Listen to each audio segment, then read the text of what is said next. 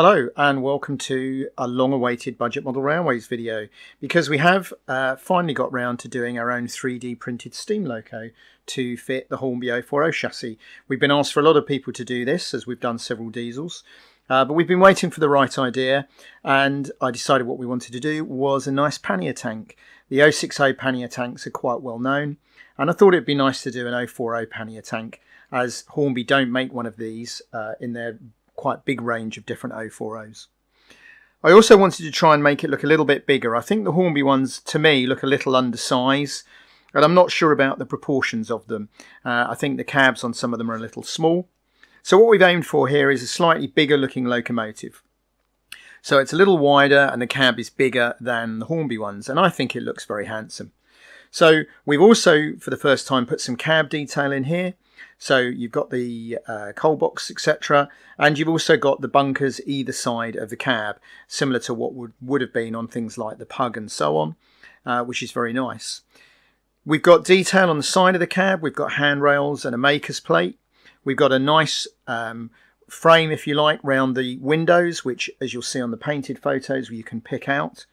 Douglas did some experimenting, and we've got some very nicely done handrails on this. Almost a 3D effect, which again, if you have a quick look at some of the photos of it painted, come out really nicely. We've got a nice dome which paints up, nice funnel, and lots of detail on the front of the loco. So all in all, a nice little kit. It clips, as always, simply onto the Hornby 040 chassis. Now, a little bit of a difference on this one, because we've made it so it will fit either of the two chassis available, i.e. the one with pistons, if you want a really more accurate steam loco, and also the one without the pistons that we normally use for the diesels and so on, whichever you happen to be able to get hold of. Now, although Hornby are not currently listing these, there are simply loads of these at the moment on eBay and so on, various other second-hand routes. Recently, I've been able to pick up two for less than £10 each. So they are out there. So it should be possible to find a donor chassis for it quite easily. So we're really pleased with this. We think it looks nice. It certainly runs well with the Hornby chassis in, and it gives you something really different, which is what we wanted to do. So it makes a really rather nice little industrial loco. And of course, if you were to paint it in the colours of one of the big four or something like that, it would make quite a nice looking branch line loco as well. So we hope you're as excited about this as we are. We feel it's probably one of the nicest 3D models that we've made, certainly in detail and so on. And I'm very much looking forward to having 2 or 3 running on my layouts. So we hope you like them. As always, be interested to see what comments you've got. All the details, as always, are on our website. So just go to our Budget Model Railways website.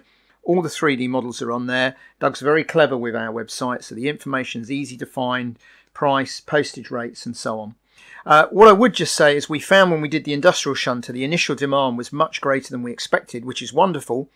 But it does mean, please bear in mind, it will be at least 28 days to fulfill the orders.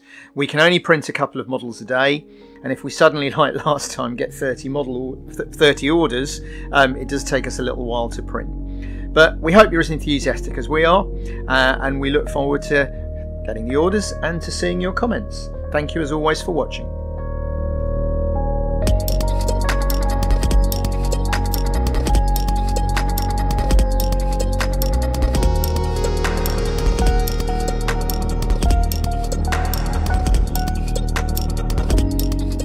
Hi, thanks for watching the video and for the nice comments.